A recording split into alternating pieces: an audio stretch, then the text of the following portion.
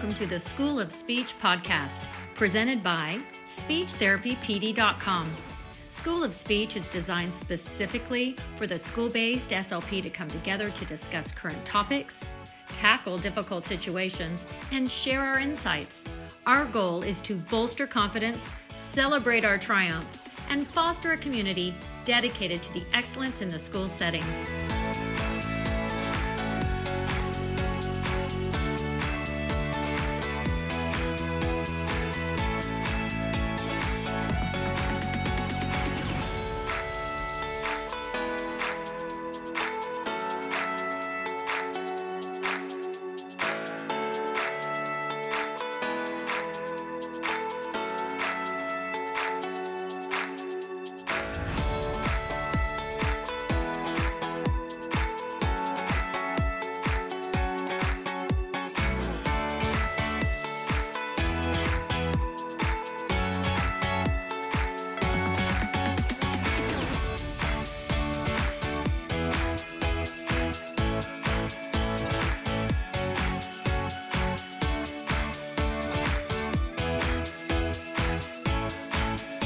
Hello, everybody. Welcome. I am Carolyn Dolby, your Speech Therapy PD podcast host for School of Speech. I'm so excited to be here today. School of Speech is designed for school-based SLPs to come together to explore current trends, share insights, and really champion our expertise. Our goal is to bolster confidence, celebrate our triumphs, and foster a community that is really dedicated to our excellence in the school setting. Today's episode is titled Autism, What the Words Mean and Why That Matters. And Angie Neal is with us today. She's going to be navigating us through the differences among terminology that is frequently associated with pragmatics. She'll be discussing key regulations of IDEA relative to the assessment of students who exhibit characteristics consistent with autism. She'll also be outlining critical data that is needed for SLPs in order to really assess pragmatics and determine educational and functional impact. So as we start settling in for another phenomenal episode, I do have a little bit of housekeeping. So School of Speech runs for 60 minutes and will be offered for 0.1 ASHA CEUs. Angie, financial disclosures for Angie. She is receiving an honorarium for her participation in today's episode. Non-financial, she is a member of ASHA's School Issue Advisory Board, also the State Education Agency Communication Disabilities Council Board, and also she receives a salary from South Carolina State Department of Education. For me, I am salaried from Portland Public Schools. I also am compensated for my graduate courses I teach at the University of Houston. And I'm also a consultant across the nation supporting program development and staff training on all things feeding and swallowing. And I also receive compensation from SpeechTherapyPD.com for hosting School of Speech. Non-financial, I volunteer for Feeding Matters, and I'm a ASHA member of Special Interest Groups 13, which is swallowing and swallowing disorders, 14, cultural and linguistic diversity, and 16, school-based. Okay, that's enough about me. I know we all want to know more about Angie. Well, she is the SLP consultant for the South Carolina State Department of Education. She is a member of ASHA's School Issue Advisory Board, and also a board member with the State Education Associate Communication Disabilities Council. And she is a graduate of the ASHA Leadership Development Program for school-based SLPs. Welcome, Angie. Yay, thank you for having me. I'm super excited to be here and super excited about this topic. I just, again, can't thank you enough for letting me come share what I know, what I've learned. But I am so curious because I want to know your journey, because we were talking before we got started. And it was so funny you used the term research nerd. And I want to know more about that. That sounds amazing. So tell me your journey on becoming a research nerd. I'll be happy to, because I'm such a research nerd. So when I was in graduate school, which was a little while ago, I can vividly remember going, oh, we have to read another article and do all the things. Well, now that I've gotten into the school-based setting, or once I got in the school-based setting, I have this thirst to need, not just want, need to learn and know more. And what I have found is the more that I read, the more that I research, the more confident I am in my therapy and the more confident I am in my meetings. And the more confidence you display in that meeting and come across as like the smartest person in the room, the more people tend to listen to you. But of course, also the better your assessment and better the therapy. So I love to get on Google Scholar and just type in whatever I'm looking for. A lot of times it'll pull up an ASHA journal, and a lot of times it doesn't. The other thing is I'm a huge reader of not fiction. Like I have all my friends who will go to the beach and they'll be sitting on the beach with their beach reads and things like that. And I have some kind of book open about language and literacy or autism or a whole host of things. And I don't just read it and flip pages. I highlight, I dog ear, I write notes in the margin. Like I absolutely thirst and live to learn more about what we do. And a huge part of that is just because I love this field. I just absolutely love this field. You are my spirit animal. I love everything you are saying. I am the same way. I can't get enough, right? I Yes, just yeah. can't get enough. And I know everyone listening today, we are going to get into social communication and let's jump right in because I think let's start really, we're talking about words, you know, the words and what they say and words matter. So do you want to just start by sharing differences between social skills and social communication? Absolutely. So, and I'll even back up a little bit with Yeah. kind of how I started wrapping my head around this. So, for an extended period of time, I have felt like we are not doing kids a great service in how we're assessing them. And Okay. so it took me a while to sort of wrap my head around, okay, what is it about our assessments that's not really capturing what these behaviors are and what they actually need.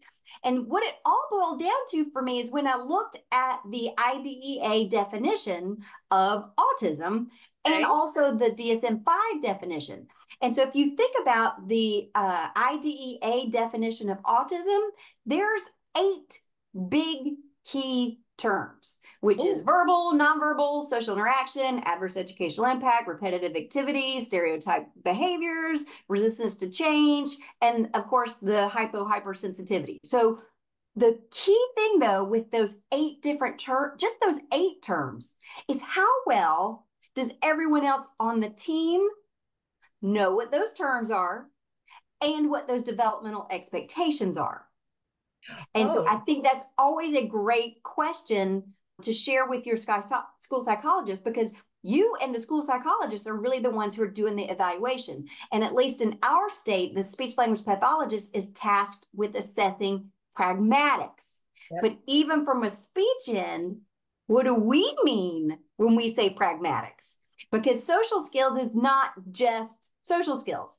And if you think about it, when we think about social skills, we typically think, oh, you know, manners and saying yes, ma'am, no, ma'am, which that would be culturally appropriate in my state. As you can tell, I have a Southern accent, but in some other places, maybe not. So having that understanding of what we really mean, even as speech language pathologists, when we say pragmatics. Now, where this becomes super important, and y'all are probably in the same boat as all of my speech language pathologists in my state in schools, we are getting more and more and more referrals for pragmatics or for Yeah. social skills. But what we're finding is it'll be referrals because a child is hiding under the table at lunchtime or something like that. That is not a social skill. So a huge part of the training that I've been getting out is, what do we really mean when we say social skill? So that starts with us understanding that social skills aren't just one thing. Social skills includes a whole bunch of things. It includes joint attention, it includes inferencing and prediction, and boy, oh boy, do I go into a big old soapbox about play. Also, adjusting language based on the context. Also, executive function and emotional regulation. That's a huge piece. Narrative skills, that's another big one. Nonverbal skills. And how are we assessing that is better than a question about what are we assessing. So all of those things factor in for us to know as it relates to what we mean by pragmatics. So one of the things that I do when I talk about pragmatics in any any training that I'm doing is I first start with helping people appreciate that term pragmatics, as we know as speech language pathologists, pragmatics is an umbrella term. And especially when I present with school psychologists, I compare that to phonological awareness. So phonological awareness is also an umbrella term. And under that umbrella term for phonological awareness, we have phoneme segmentation, phoneme blending, syllable segmentation, syllable blending. Like there's all these skills underneath it. Because the big takeaway I want for my school psychologists is that pragmatics is not simply social skills. Then I get into helping them understand that there's a huge difference between social skills and social communication. So allow me to sort of go through this a little bit, because again, for me, I think this is very key for appropriate assessment. So if you think about it this way, so let's think about social skills. So a social skill would be something like saying please when you request something, or not insisting on being the one who gets the blue piece every single time. Those kind of social skills. And what that means is in your therapy room or in the classroom, if you teach that one skill and in that one setting, in that one context, you can teach it and they'll probably demonstrate it. Like you and I have probably seen this a million times. Okay, our social skill that we're going to address today is going to be taking turns. You teach it, these are smart kids. They're going to get it right away. Now, here's the difference though, and this is what makes all the difference in the world. Social communication, as compared to social skills, social communication is understanding why that skill is important and how to apply it across broader contexts. So let me give you a great analogy. So the analogy that I like to use, and I think this probably applies for anywhere in the United States, is think about the skill of ordering food. So if you go to Subway or Chipotle, those types of restaurants, when you order a food, okay, you're ordering the food, so that's a skill. Well, at Subway, you say you want this kind of sandwich, this kind of bread, choice of cheese, toasted or not, like piece by piece by piece by piece until you get to the end. And then the cash register person is like, okay, are you going to have the cookie? And yes, definitely always get the cookie. All right. So that's a skill of ordering food in that context. Social communication is understanding that at Applebee's or Ruth's Chris or another sit-down restaurant, you have that same skill that you have to demonstrate of ordering food, but it's different in a different context. Because you can't order your meal at Applebee's like you do at Subway. So again, it's the same skill, but social communication is understanding why that skill is important and how to apply it across different contexts. And that social communication piece to me is where we don't quite go deep enough. And also why we can't do social alone. We have to make sure that we're including our other educators and team members, because social doesn't happen just in that 2 times 30 minutes a week. So we've got I'm a huge proponent of collaborative goals, that if we're targeting social and social interaction, everybody needs to be assigned to that goal. And for quick clarification, IDEA does not require discipline-specific goals. I'll say that again. IDEA does not require discipline-specific goals. You can have one goal and multiple people addressing it. And my favorite thing about this, and I know I'm totally just going on and on and on, but keep it up. Well, my favorite thing about the collaborative goals is there's shared ownership, because we're all assigned to it. And so we don't get to the annual review and go, okay, SLP, how are the social skills? First of all, we have to clarify what we really mean by social skill versus social communication, but then it's on everyone. And so everyone should be able to talk about what that student's social communication looks like in the different contexts. I am actually very well said. And my aha that you just gave me is really, yes, we hear social skills. We even have social skill curriculum and programs for social skills. So if you think about as a speech pathologist being specialized instruction, ours is the social communication. You hit it like on the head, smack on when you said understanding the why and how to apply it.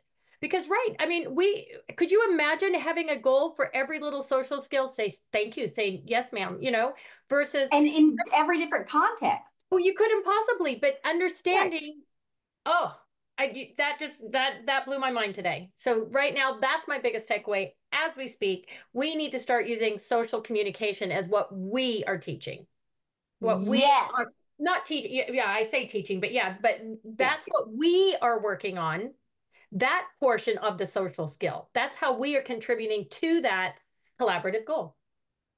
And the other big piece for me is as SLPs in the school-based setting, and I have to say, everything I do as a speech language pathologist in the school has an ulterior motive of language and literacy. Everything, like Perfect. everything I do. So a huge thing for me is how are we documenting that adverse educational impact? Because I will be the first person to tell you that most of our students on the autism spectrum are brilliant students. And so, like, take, for example, people like Greta Thunberg, okay? She is an expert in climate change. And not only will she change the world because of her very specialized expertise, but she is changing the world because of her very specialized expertise. But for us as school-based speech language pathologists, if we can't support that adverse educational impact piece, not only will they not be successful academically, but they won't be able to communicate this information once they get into the real world and in a real job where you have to collaborate because you can't know all the things about everything. You have to work with a team to make all of these discoveries. Okay, exactly. And I mean, when I think one of the things I think kind of this common thread that I always seem to try to pull through each of the episodes I've ever done is really the importance of school-based therapy. And Mm-hmm. basically you just hit it again. I mean, you're knocking it out of the park here tonight. I'm loving it. Is that what is the adverse effect? That's what we're remediating. Like that's what we want to fix, or in order for them to be successful. Yeah. Absolutely. And if you think about, again, going back to IDEA, if there's not an adverse educational impact, they're not eligible as a student with a disability under IDEA. You have to have some kind of documentation that supports or data that supports that there is an adverse educational impact. So if you want, I'll now go down that rabbit hole of like my favorite things to consider in terms of adverse educational impact. Okay, hold on. Okay. So Stephanie just said, when you were saying you always work in the, and then I want to go back to exactly that. Okay. We're going down that rabbit hole, but hold on. Okay. You said you work in the context of literacy. Expand on that again, because that was a nugget that I think I missed as well. Okay. So again, everything I do is with the ulterior motive of language and literacy lens, because for me, that is our jam. Like whether you speak it, read it, or write it, it's all language. So the more we can collaborate about those language aspects, the more we're better able to help students be successful at their job, which is to learn to read and comprehend really well what they read. So everything I do is under that lens of language and literacy. So as I start talking about the adverse educational impact, you're going to hear exactly what I mean by that in looking at adverse educational impact. So you ready to go there? Okay, wait, I'm buckling up. Okay, I'm ready. Okay. Okay. All right. So when I'm doing an assessment and I'm looking at adverse educational impact, here's some of the things that I'm looking for specifically. Number one, well, okay, I take that back. These are not in any particular order. Okay. But one of the first things I would say would be figurative language.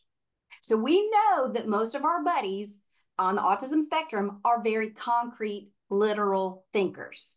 Well, if you struggle with figurative language, not only are you going to struggle with reading fiction and comprehending fiction in particular, but you're also going to have difficulty with oral language. And again, going back to our culture in here in the Southeast, we use a lot of idioms, a lot of idioms. And so if you don't know and can't comprehend figurative language, you're going to struggle to understand what the teacher is talking about. Now, I'll circle back to this in a minute, but difficulty with theory of mind relates specifically to, difficulty with figurative language relates to theory of mind. being able to have that cognitive flexibility to think about something in a different way. So that's one. Another big one, and this is one sometimes people find a little controversial, but I feel like the ability to label emotions is a semantic task. Now, are we the only people who should be teaching that emotional regulation part? No, but we need to be part of the team that's addressing not only how do we identify the emotion we're feeling based on how our body is feeling, but also how to recognize it, that nonverbal piece, in other people, and then giving it an appropriate label. And I'll be the first one to say, I'm going to get on my soapbox here and say, if you are using materials to teach emotion that are based on emojis and things like that, we're not going to ever get anywhere. And the reason for that is if you ever look at a picture of someone, if you look at a picture of someone who's really, really sad and crying and someone who is really, really happy, they look the same. If you look at their facial expression, they look the same. What tells you the difference is the context. So the bigger picture behind them. So in my presentations, I like to use exactly a picture like that. So it looks like somebody is very, very sad. This woman's got a really big sad face. She's crying. But then I open up the picture and it's not that she's sad. You see she's wearing Olympic medals. So the context told us what that emotion is. Now, by the same token, I show a similar picture and the person's face has a big circle on it so you can't see it, but it's somebody leaning over a casket. So context tells us the expected emotion. You don't even have to see the person's face. So again, I'd take that to a semantic piece. Nonverbal. Oh boy, howdy, do we really have to do a better job with assessment of nonverbal. And we'll get into nonverbal a little bit more when we talk about assessment. Going back to the language and literacy piece, we don't ever think about how much play connects directly with comprehension. And play and narrative skills and making inferences and predictions, being able to monitor ourselves and self-monitor while we read. So that metacognitive skill. And of course, point of view and perspective taking. You can't learn point of view by playing a video game. You have to interact with other humans in order to get and understand point of view. So one of my favorite things that I've done is our state just redid our English language arts standards. And I went into our English language arts standards and pulled out exactly what are the standards that have a connection, a direct connection to pragmatics and the skills under that umbrella of pragmatics. And the number one thing is the ability to ask and answer questions. But now think about the ability to ask and answer questions. What does that require? Well, the ability to ask and answer questions requires that you have knowledge of that rules of conversation. So I love this story. So let me give you this little example about rules of conversation.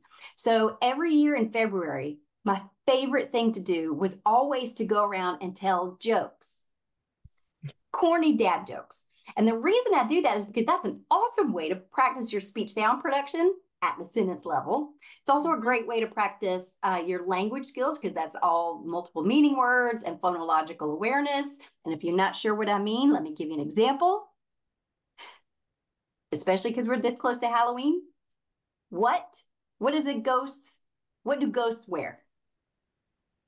What do ghosts wear? What do ghosts wear? Boo jeans. So that's a phonological awareness deletion task. So anyway, so we'd always go around in February because February is nasty and nobody wants to be there and it's too long until spring break. So anyway, we go around and we tell jokes. Well, when we talk about the rules of conversation, that very much applies to going and telling jokes. You just can't walk up to somebody and say, hey, you want to hear a joke? What do you call a smelly fairy? Stinkerbell. That doesn't work that way. You also have to be able to presuppose what that other person is thinking. So like if you're just walking up and you're standing there, you have to presuppose what that other person is thinking, especially because our favorite people were always to target the school secretary. And so if we walk up to the school secretary, and of course she's elbow deep in paperwork and the telephone, that's not a good time. And so we have to know that based on the nonverbal and then walk away. And of course, that perspective taking. So all of those things go into just answering and asking questions. But some other things that will likely be in your state standards too, again, that will help you document adverse educational impact is narrative ability. Narrative ability is how we create shared understanding. So even when you finish this webinar today or you finish listening to it, you're not going to go back and you're not going to spout a bunch of facts that I told you today. You're going to go share this story. And that will be your shared understanding. And now you're sharing it with somebody else. So narrative skills are uniquely human. And that is how we connect to each other, especially social. So in school, kids have to write narratives all of the time. So that's a big one. Summarizing and paraphrasing. That's another big standard that you're likely to see. You're likely going to also have standards related to figurative language and inference and even collaboration, cognitive flexibility. All of those things are likely going to be some of the state ELA standards that you can collect that data on. And before I just totally go too far down this hole, when I talk about narrative skills, I have to sing the praises all day long, and I'm not a paid person for it, but the NLM cubed is the bomb. Say that again. The N as in Nancy, L as in language, M as in measure. So it's the narrative language measure cubed. It is free. It's online. It's connected with an intervention program for narrative, and that intervention program connects with vocabulary. It's not something unique or specific just to speech language pathologists. So this is something you can train your teachers to do. It's one of the greatest things since sliced bread. Okay. Okay, I just popped that in, and yeah, there it is. I'm going to pop that in the chat, so everybody that is listening is going to get that in the chat. All right, I'm doing that now. So anyway, those are some of the big adverse educational impact pieces that I see. And again, now go back to your assessment. Are these things that you're typically including in your assessment? And if you aren't, could they be? And again, I'm really going to hit on play especially. And let me give you a story about play. So I had a little girl who moved in, it was I guess it was October. She moved in from New York. Parents lost custody, so now she was living with the grandmother. Well, she was on the autism spectrum, and she was very echolalic. Second grader, very echolalic. And what she would repeat was everything that she was watching on YouTube. So her favorite thing for a period of time was, "That's all, folks. That's all, folks." All right, what's that from? Looney Tunes. So she was watching that over and over. Well, I didn't want to start with things like asking and answering questions. What I needed to start with was play, because play is where we create that meaningful connection with other people. And I'm here to tell you, Carol Westby is the end-all be-all on play. And she has a whole free online thing that talks about the different stages of play, as well as pre-symbolic versus symbolic play, and what the developmental milestones are for that. So that is an incredible resource for looking at play. But again, I'm here to tell you, you're going to struggle to make progress in your social communication therapy if they don't have that understanding and foundation in play. And don't let anybody tell you all you're doing is playing. Nope. We're learning language. We're making language meaningful. This is a language-rich experience. I'm putting in Carol Westby. It's West, like WESTBY. So putting that in the chat. Okay, West play. Yes. Yeah, the power of play. We play with purpose. I know. I always hate when you hear people say they go to speech, they just play games all day. No. Well, and here's what I do with that, because I would always have my students ask me, "What are we playing today?" And so I would counter that with usually I would say Andy Lankay. So I'd turn it into like Pig Latin, and then they'd have to do that phonological awareness task of figuring out what I was actually saying. But I also am very quick to say, it's not play, you're learning. And let me tell you how I reinforce that. So what I do or did when I was still directly in the schools before I was now up at the state level, I would always give a criterion reference test at the end of every 9 weeks to every student. And then they would chart their progress towards their goal on just a really simple like set of squares, and they would just color in for however many they had. But the reason I did that is because I wanted them to be co-partners in this. Because if they're not aware of what they're working on or why they're working on it or where the goal is to go, you're responsible for all the things. I don't want to be responsible for all the things. I often would tell them and tell parents this connection that would you ever, if you had an ear infection, would you ever only take the antibiotic at the doctor's office? No. Oh. You have to have some ownership in this. And so that is a great way to do that. It's also a great way to capture some data and look at progress over time. I am loving your analogies. I'm so sorry. No, I'm not so sorry. I'm so happy. I loved when you just said to explain it, not just to a student, but to the families that exactly, would you only take that antibiotic for the urinary infection just in the doctor's office? Mm-hmm. I love, that is a nugget right there. And that works for all kind of therapy, not just social communication. Yeah. Yeah. Yeah. Awesome. That just I love the way that you are explaining things because it's so easy for me to listen to, and I'm sitting here going, yeah, that is exactly right. I am loving it. So okay, I feel like assessment is really kind of where what we're really talking about tonight. Let's get into that because Okay. what are I was trying to write those all down right quick, but I might have missed a few. So let's back up a little bit and let's really get into like the importance of assessment. Okay. I love that. I think that's a perfect place to go next. So let me start by saying, are you ready? The absolute worst way to assess social communication and pragmatics is with a standardized tool. Okay. I'll say it again. The worst way to assess pragmatics and social communication is with a standardized tool. And here's why. Because in the real world, we don't interact with pictures and what ifs. Mm. So think about it this way. A lot of times those tools will say things like, okay, what's a good birthday gift for a friend? Well, you tell me. What is a good birthday gift for a friend? Same thing with, are you allowed to touch somebody's hair? Well, you tell me. Because basically the answer to those two things are, it depends. Mm-hmm. And what does it depend on? It depends on the context that you're in. So for a birthday gift, it depends on if you're 4 years old or 50 years old. It depends on if this is somebody you're close with or maybe not close with. It depends on if it's your father-in-law who buys all the things for himself anyway. And so you always are struggling to find what to get him. So you end up getting him a Lowe's gift card. So if anybody else is in that same boat, just give me an amen on that because whew. Now, the other thing to appreciate about standardized assessments is, again, number one, they don't take into account context.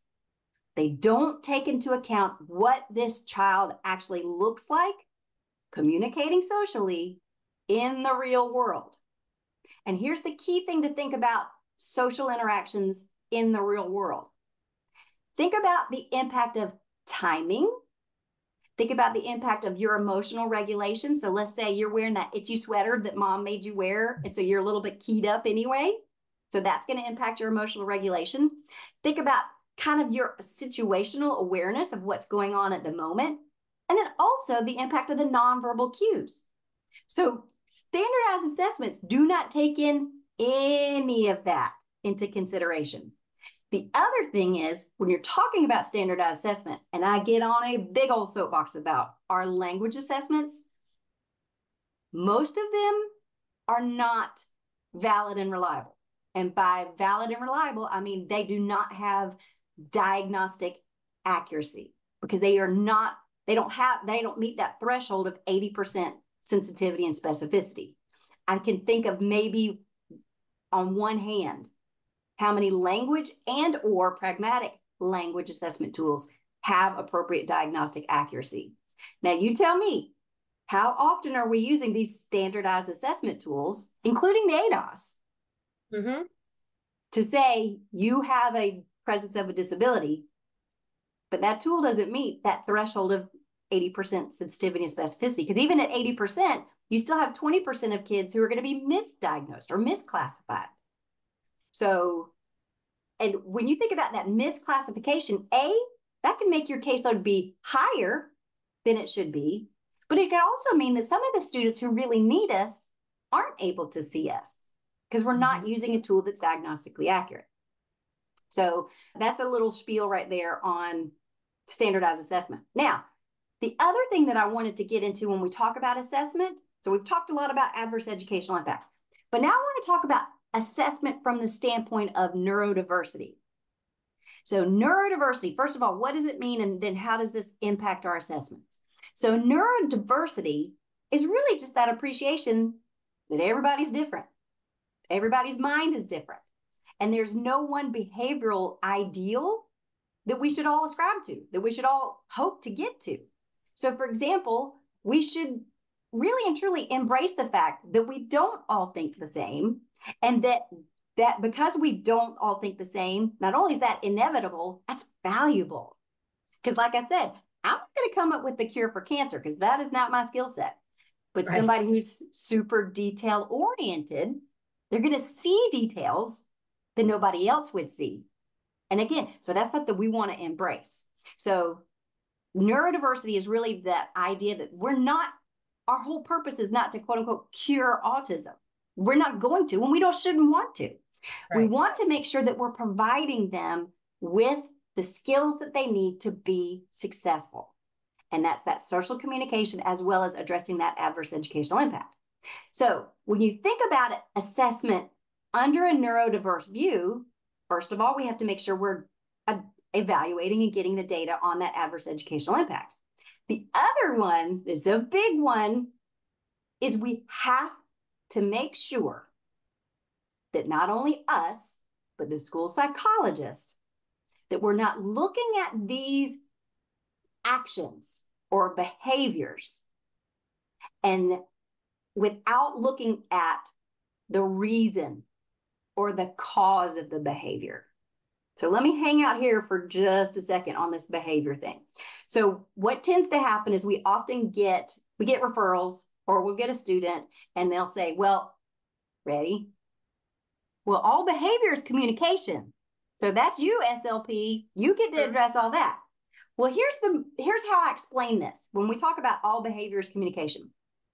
All right, how many of you have ever seen all the TikTok videos and whatnot of people having meltdowns at the airport? Oh, yeah. Oh, yeah. So you've seen lots of videos of people having meltdowns at the airport. So now let's think about, let's think about that situation.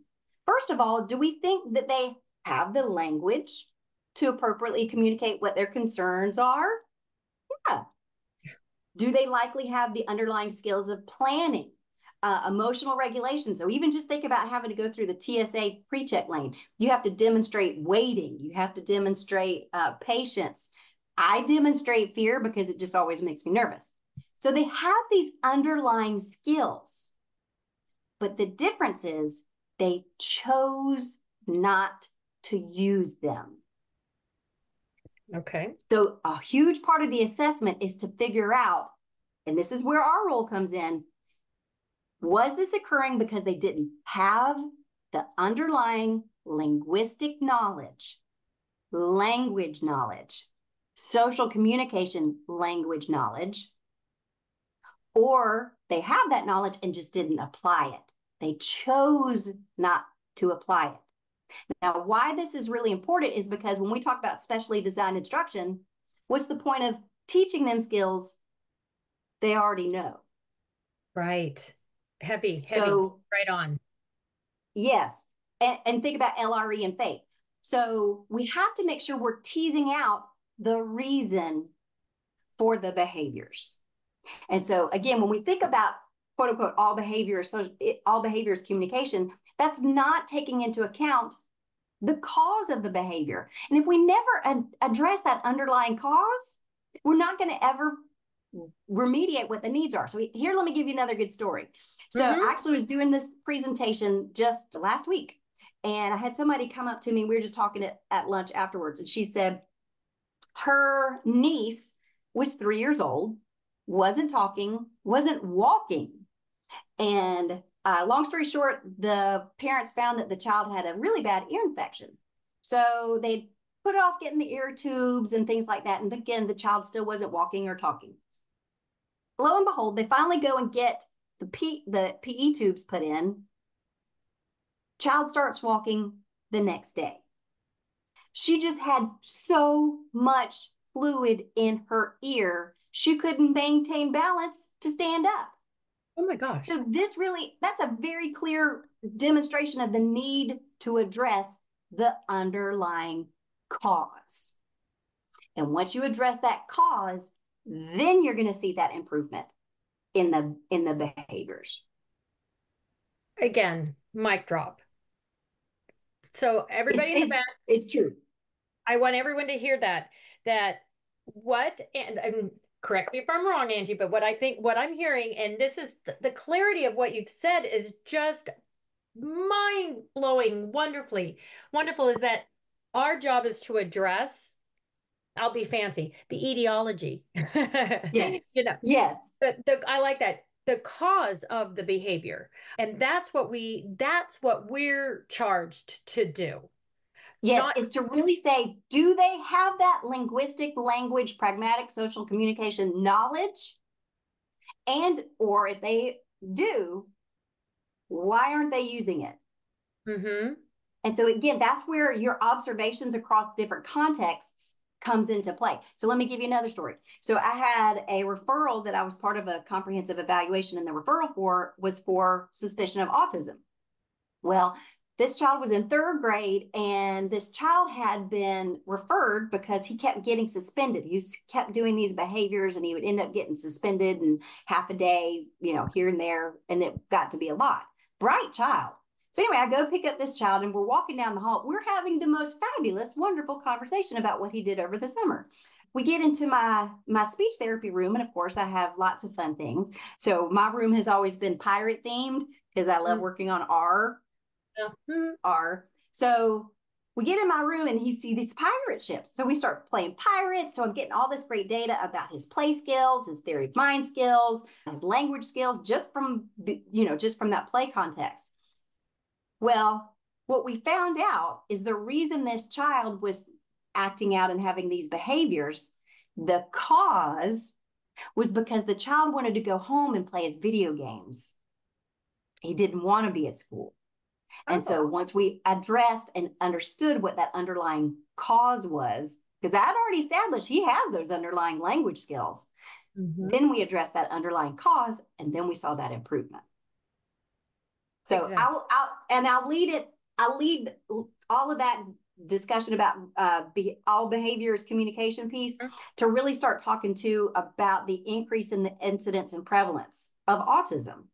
Because I was just doing this presentation for our state's Association of School Psychologists, and I had somebody come up and ask me, do I feel like we're seeing an increase in the incidence and prevalence because of screen time? And I told them, really and truly, it's multifactored. But let me give you a little bit of data about the increase in the increase in autism. So what we know is when CDC, Center for Disease Control's, first started reporting incidence and prevalence of autism, that was back in 2007. It was 1 in 150. In 2021, so scooting up pretty far, but 2021 is 1 in 44. 2 years later, 2023, it was 1 in 36. That is a 320% increase. Whoa. And that's just the CDC. Now, a research nerd, I went and did some digging into IDEA classifications.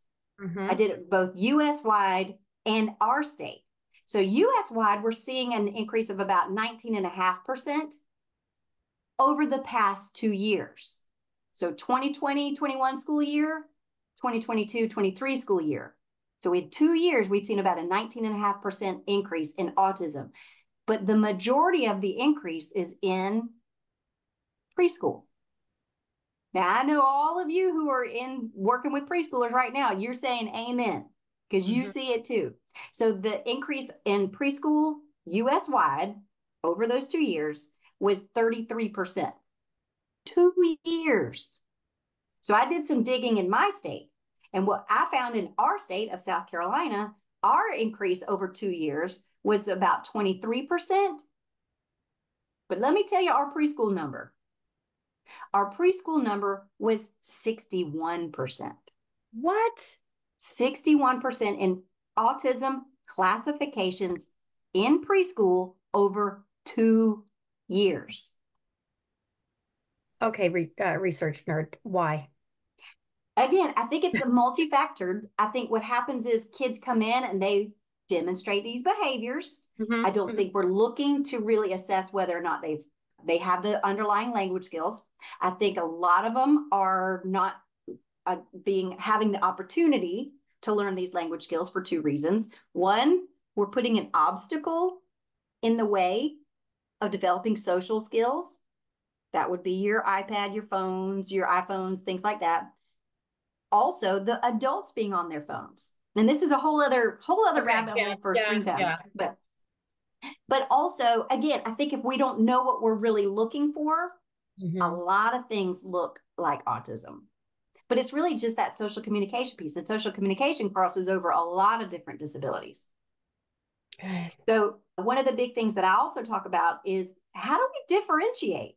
So what are some of the questions we need to be asking to really differentiate? Is this autism or is it something else?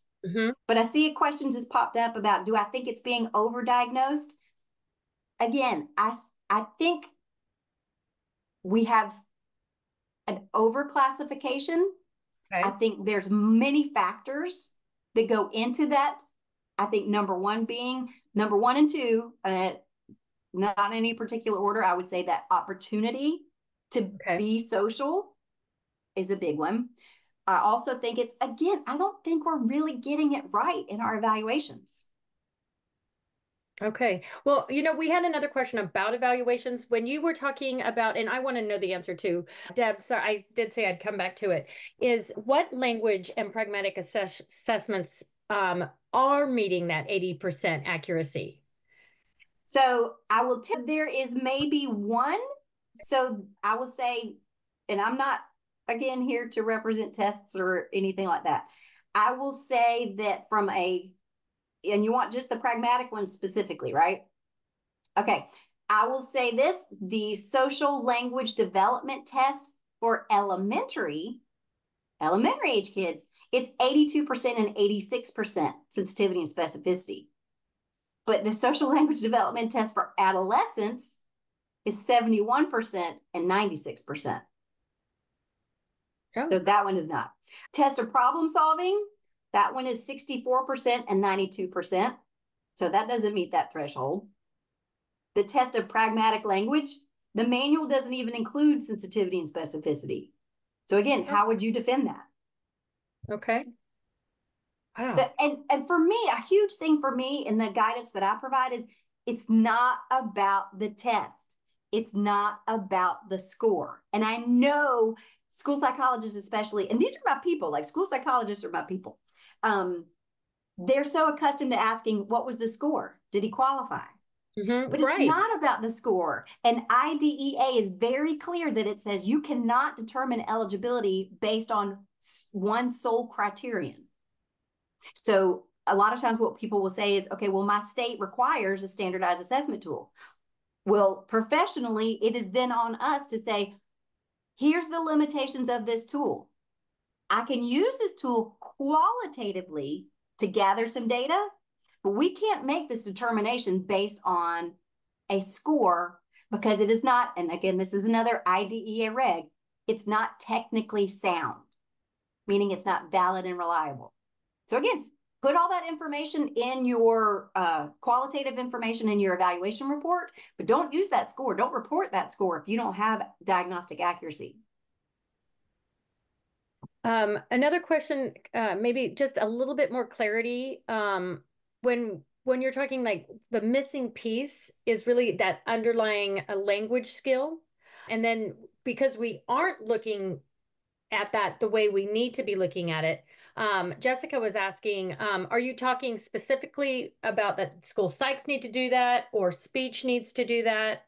speech. Okay, that is Yeah. what we're charged with. Okay, that's Yes. our job. So again, going back to those things that I mentioned, so in young children, especially looking at those nonverbal skills, and let me pause here, and I know we're getting late on time, but let me pause just a second here on nonverbal skills. So if you think about how we assess nonverbal skills, how do we do that? Well, typically we ask the parent, does your child use nonverbal skills? Does your child use gestures? Does your child have facial expressions? Well, think about a lay person who's not an SLP, who doesn't know all this lingo. When you say gestures, what do you think most people are thinking when you say gestures? What's the first thing that pops in their mind? I would even go so far as to say this way. Oh, I was going to do that too. Okay. For those that are just going to be listening, I waved because I'm a lady. And Yes. Angie, though, used a certain middle finger. Yes. Yes.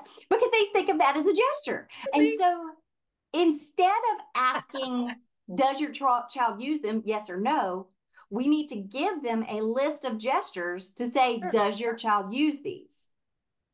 And then what we know is there's not necessarily a threshold to say, okay, well, if you only used 12 out of these 18 gestures, does that mean they struggle with nonverbal gestures? No, because if you think about nonverbal is still more than just gestures. Nonverbal is also eye gaze. Nonverbal is also looking at body language and understanding body language. It's your tone of voice, it's prosody, it's your posture, it's all of these different things. And that to me is where our knowledge and observing that child in a real world situation, using our knowledge as SLPs about nonverbal, that's where our expertise really comes in. Mm-hmm. Right. That's our piece. So, and I'm here to tell you, like, just that research nerd piece, mm-hmm. Research nerd over here will tell you that gestures and eye gaze, those two things in particular, are key differentiators between whether or not a child is more language based or it's a true autism spectrum. And so what the research will, I'm sorry, say that one more time. I missed it. Yes. The research will tell you gestures and eye gaze are two key differentiating characteristics or two differentiating distinguishing features, in that if you struggle with nonverbal and eye gaze, that's a distinguishing feature indicative of developmental delays such as autism. Okay. Because if you think about it, your regular SLI kids, your regular language kids, they don't struggle with those, do they? No. But your students on the autism spectrum do. Not only using them, but understanding them. Exactly. I'm telling you, that assessment piece for nonverbal is a big key to appropriate diagnosis. And also how we're getting that data on nonverbal, because I think the point you're saying, exactly, if you just asked the question, do they use gestures? We don't know really what the answer really is telling us. Mm-hmm. And again, I'll circle back to Carol Westby. Carol Westby has a whole thing on gestures, including what gestures should be developed by what age. And if you know that developmental expectation, then you can come up with a percent delay. Like if you've got to have some kind of number, you can come up with percent delay. Say they're, and I'm awful at math, but let's say they're 24 months old and their gestures are at a 12-month-old, that's a 50% delay. Mm-hmm. Then you have a quantitative number, which a lot of people are like, no, I gotta have a number. Yeah, we want that. We do want that. We want easy math though too. And easy math. Right. But again, I think the field of speech language pathology is shifting to really appreciate it's not about the test. It's about your informed clinical opinion. It's it's about all of the data, triangulating all the data, the totality of all the data. And yeah, that's what makes us experts in what we do, and why we come and we listen to things like this, and why we like to research all these different articles on eye gaze and gestures. Right. And just going back, and thanks, Deb, for also kind of saying that, in certain districts, they only have certain assessments available to them. And we don't have access to everything. But I guess what hopefully I'm hearing this right is, yeah, we're going to go ahead and do a standard assessment because yes, we are told, voluntold, we must do that. But then we are going to not rely on that specifically or alone. Right. We're going to use that to give us information. Qualitative information. Qualitative, that's the word I was like trying to like talk around. Yeah. Qualitative data that then we are going to do way more of that informal and Dynamic assessment, especially. okay. In other words, we want to teach this skill. We see that this skill is on this assessment tool that we already know is not diagnostically accurate, but we want to then teach it to them and then see how quickly they pick it up or how much scaffolding they need. And what we know about typical development, you teach it, they pick it right up. Mm-hmm. Atypical development, that's not quite as easy to pick up or it requires a lot of scaffolding. Dynamic assessment is a beautiful thing. And I think we really overthink it. Like we want it to be this really challenging, difficult thing. It's not. It's test, teach, retest. How much support did they need? How quickly did they use it and adapt it? Mm-hmm. Don't overthink it, Okay. which is really hard for us. Because that seems to be what we do. We want to, Yes. and we want to, I think because we all want to make sure we don't miss anything and that but I like it. Keep it simple. I love that kiss, keep it Yeah. stupid or something like Yeah. that. Yeah. Keep it You know, super simple. keep it super simple. Oh, that's more Yeah. ladylike. I like it. Yeah. Yeah, keep it simple. Teach, Yeah. what's Test, test, figure out what the weaknesses are, teach it, teach it. again, teach it, and then retest it, see how much support they needed. And if you think about it, what's the beautiful thing about dynamic assessment is it will tell you if it's truly a lack of opportunity, a lack of social exposure, as opposed to a lack of that underlying language knowledge. And that right there makes the distinction on whether or not they come on your caseload. Yes, ma'am. I mean, ding, ding, ding, ding, ding, winner, winner, chicken Mm-hmm. dinner. So Mm-hmm. our job is, yes, if we did one test, yeah, there is a deficit in the skill, but Mm-hmm. we need, because that's what but then we have to find out, do they actually chose not to do it? Or Mm-hmm. do they not have the language needed for that? And Mm-hmm. I'm coming back to, I kind of want to know too, you said those nonverbal norms, and I think we all want to get our hands on that. Is that on Carol Westby's, is that on her site, or how can we I get? cannot remember exactly where I found it, but I will tell you this. I have a bunch of all of this stuff that I've talked about. I've got on my Teachers Pay Teachers page. And I don't think I included that in the disclosures or whatever, but How I do have a we bunch find of you on different. Teachers Pay Teachers? I think I'm just Angie Neal, Greenville, South Carolina, Word Nerd, SLP. I think that's what I am on there. But I have a lot of these kind of things. And then also some things really to sort of help think about it in terms of the therapy end too.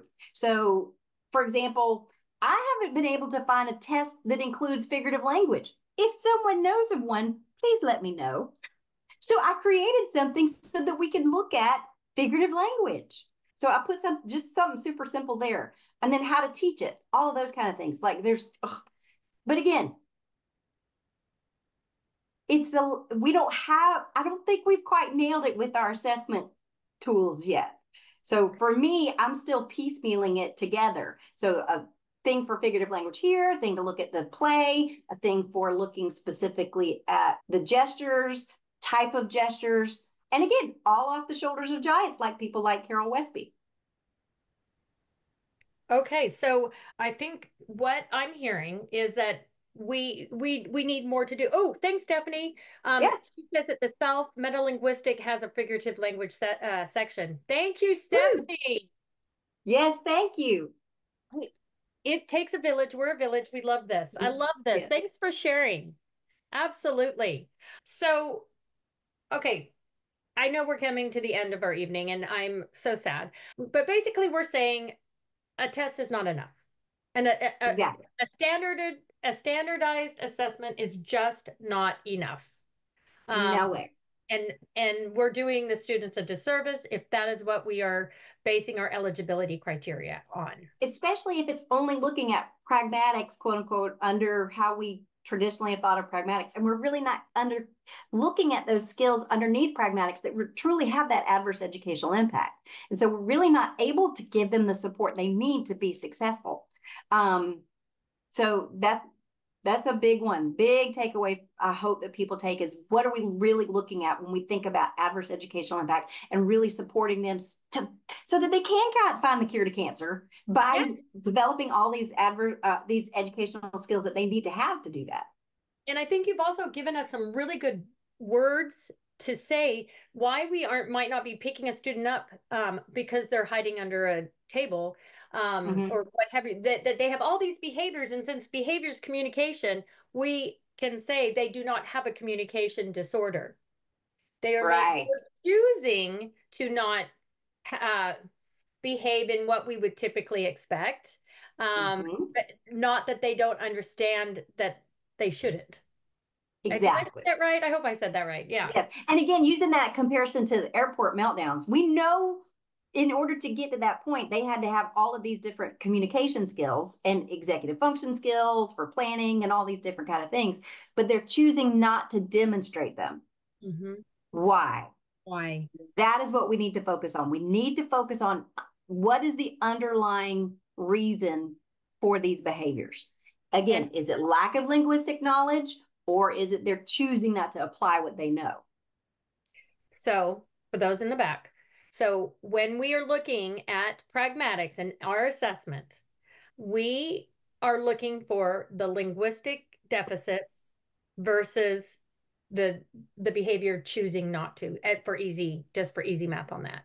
And that's powerful because I think like if we just gave the test, it said, oh, we gave this test and they fell in a less than 1%, below. And then they're like, they need you. And then you can actually say, well, actually, upon further investigation, they actually do know what the expectations are. But in, situations of dysregulation.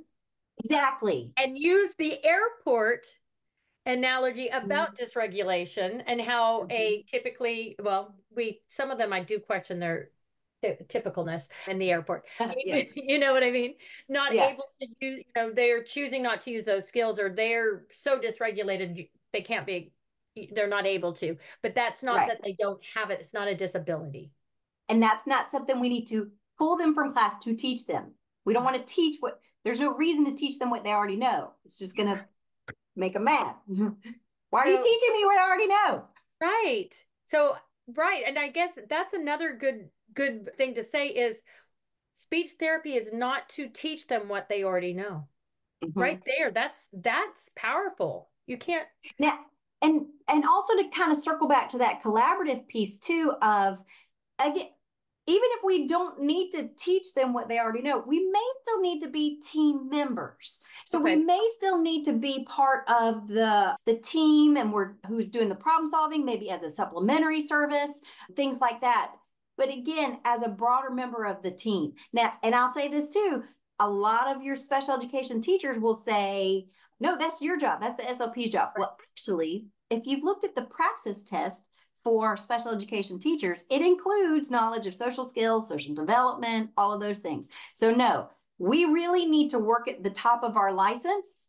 And when we can train someone to do something, let them.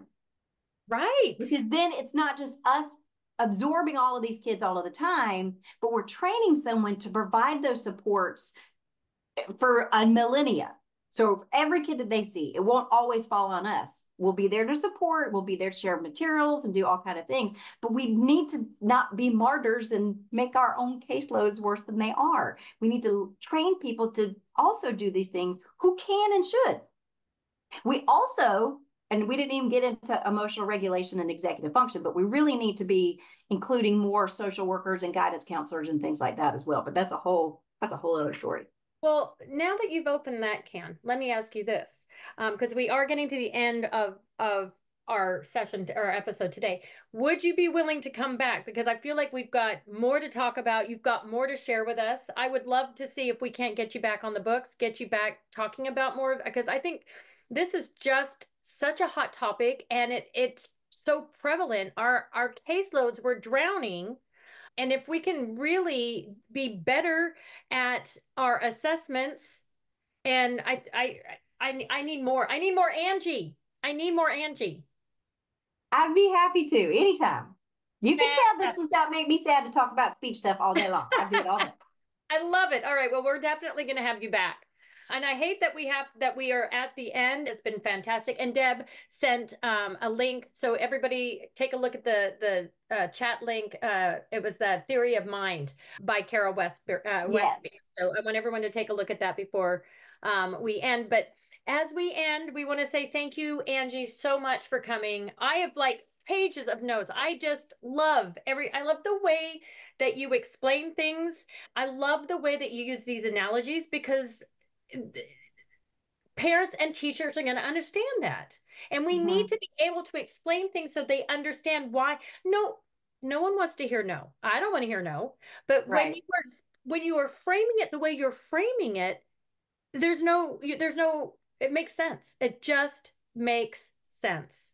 And I thank you that you really you laid on some great information for us tonight, and I love it. I just have to, before we end, and everyone, thank you, thank you, thank you. And we're getting you back on for sure. Okay, everyone, thank you so much for joining us today, and I look forward to seeing everybody next time. Bye, guys. Bye, Angie. Thank you. Bye. Thank you.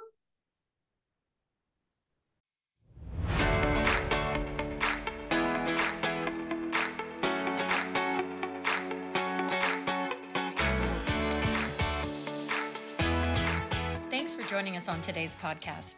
Remember to go to speechtherapypd.com to learn more about earning ASHA CEUs. We appreciate your positive reviews and support, and would love for you to write a quick review and subscribe. If you have indicated that you are part of the ASHA registry and entered both your ASHA number and a complete address in your account profile prior to the course completion, we will submit earned CEUs to ASHA. Please allow 1 to 2 months from the completion date for your CEUs to be reflected on your ASHA transcript. For our School of Speech listeners, we have a special coupon code to receive $20 off any annual subscription to speechtherapypd.com. Head over there to get ASHA CEUs for listening to this podcast and all other episodes. The code is SCHOOL20. That is SCHOOL20. Hope to see you on our next episode. Also, please don't hesitate to tell us which topics you would like us to cover in future episodes. To get in touch, drop us a line in the comment section or send us a message on social media.